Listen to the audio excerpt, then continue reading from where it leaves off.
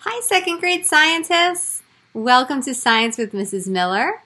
Today, in lesson 6 of our unit on structures and properties of matter, we will be talking about liquids. Do you remember how earlier in our unit we learned about liquids?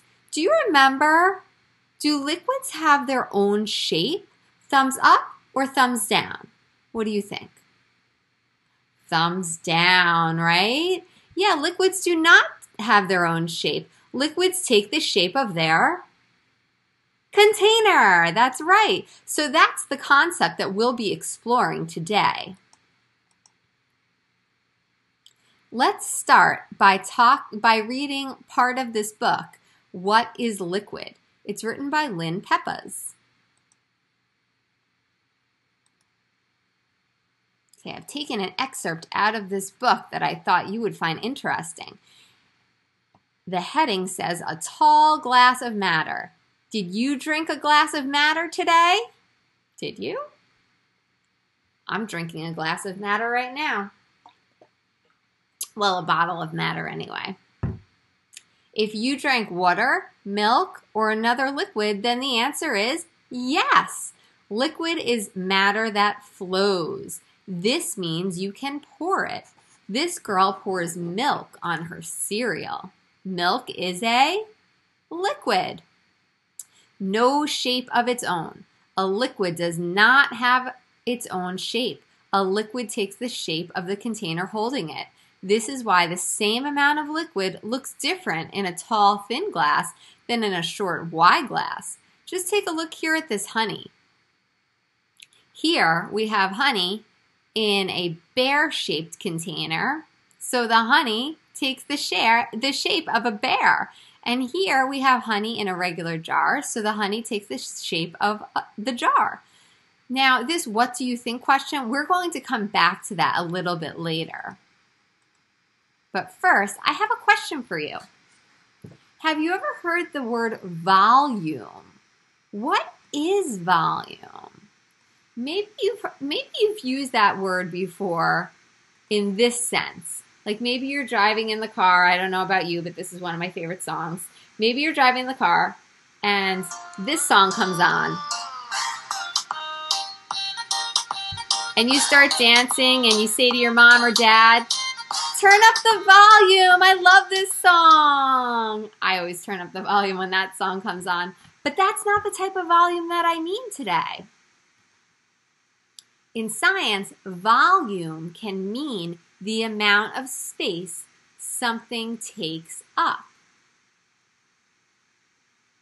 We can measure liquid volume by using a beaker. These are both beakers. They're two different types of beakers. Or a measuring cup. Now, in just a moment, I'm going to show you two different containers that both have liquid in them.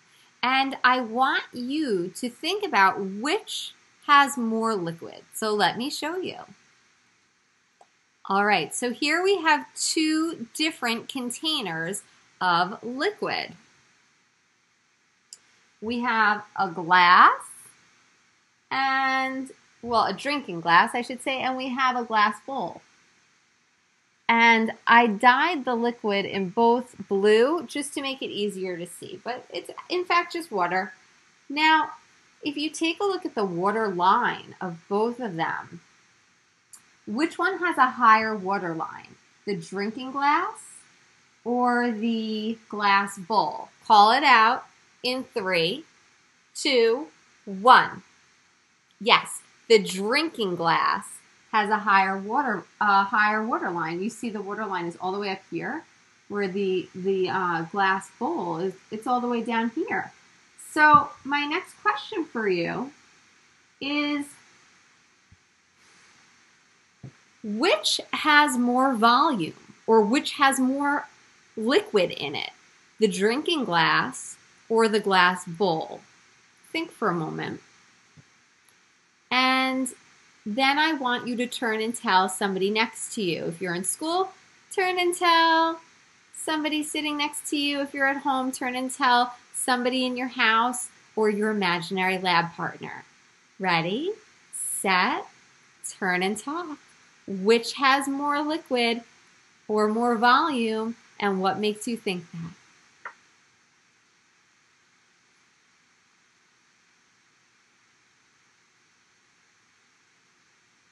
One, two, three, eyes on me. Okay, now, how can we prove that one of these containers has more liquid than the other? Do you remember that song that scientists use? Yeah, that song. I like to prove it, prove it. I like to prove it, prove it. I like to prove it, prove it. I like to prove it. So let's prove it. If you think, first let me ask you, if you think that the glass bowl has more water, I want you to raise your hand. Raise it high. If you think that the drinking glass has more water, I want you to raise your hand. Raise it high. Okay. Now, how can we prove which container has more liquid? Is there a certain tool that we could use? I'll give you a hint. We referred to these tools earlier in our lesson. So now, touch your head when you have an idea in your head. How can we prove which has more volume or which has more liquid in it? Now turn and tell somebody next to you. Ready, set, turn and talk.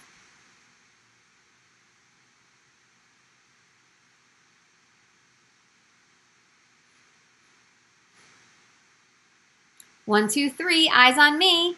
If you said that we could use either a beaker or a measuring cup to measure how much volume of liquid there is in each container, give yourself a pat on the back. You were really paying attention. Excellent. So you're right. We could use either a beaker or a measuring cup. I happen to have a measuring cup here. So I'm going to put it in the middle. Okay. And now, let me first pour the liquid from my glass bowl here into the measuring cup. There we go. All right. As you can see here, I'll bring it a little closer to the camera. As you can see, the liquid measures at about 300 milliliters. Okay? So remember that, 300 milliliters. So, now let's see if the glass has more or less than 300 milliliters, the drinking glass. Let's pour this in. Oh, what do you notice? Let me bring it up close. That's right, 300 milliliters. They have the same amount of water, the same volume of liquid. So that was sort of a trick question because in fact, the volume of liquid between the drinking glass and the glass bowl is exactly equal to each other. So explain to the person next to you how that could be because, you know, when I'm looking at these two, I don't know about you, but I'm thinking that the drinking glass looks like it has more water than the glass bowl. So explain to the person next to you how that could be that the drinking glass and the glass bowl have the same volume of liquid. Ready, set, turn and talk.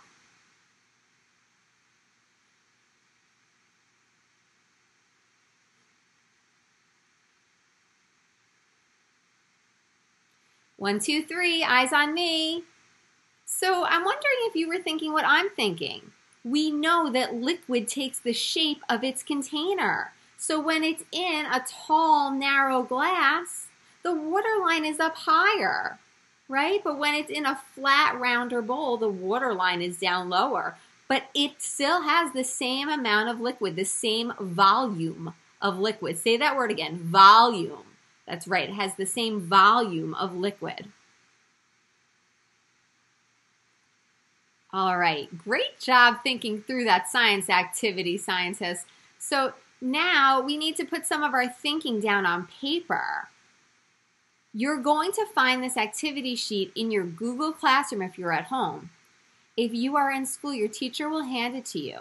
So if you don't already have this activity sheet in front of you, pause the video here, make sure to get it, and then come back and unpause so that we can continue. Okay, so let's review this sheet together.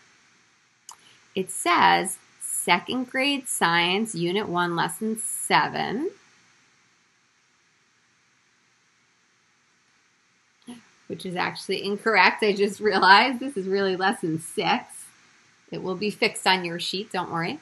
So, and the directions say, draw a picture of 2 of the containers that were used. Draw what the liquid looked like inside of each container. Then you're going to answer this question. Although the liquid looked different in each container, did each container have the same volume of liquid? How do you know? Okay, so we just talked about that. So make sure that you write your thinking down on that part of this activity sheet. Then once you're finished with that part, you're going to turn to the back and we're going to do some imagining. I want you to imagine what would happen if you spill the liquid on the floor. Then I want you to answer this question. What shape is liquid? Oh, it's another trick question. So now I'm going to ask you to go and pause this video, and then you'll draw your 2 containers, and you'll answer the 3 questions on this activity sheet. I will leave this here so that you can clearly see the 2 containers to help you to draw them. Happy drawing and happy writing. Once you're finished, come back and press play again because we have more fun science learning to do. Welcome back, everyone. Now it's time for you to become an engineer. So quickly, put on your engineer hat because we're going to do some designing.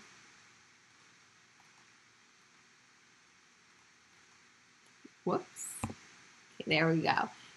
You are going to engineer your very own water park.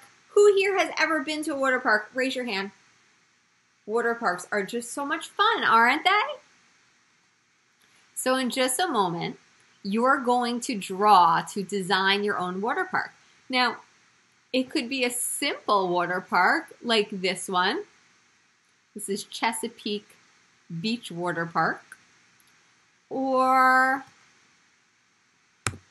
it could be more elaborate like this one. Or this one. Or even this one. Oh my goodness. Has anybody here ever been to Splish Splash? So much fun. So you'll get to decide how you want to design your water park.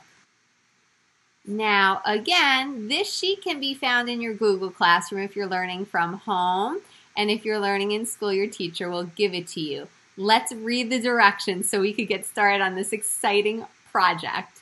The directions say, as we demonstrated in our science activity, liquids take the shape of their container. It is time for you to be an engineer. Design your own water park and then write to tell what shape the water takes in 2 parts of your water park.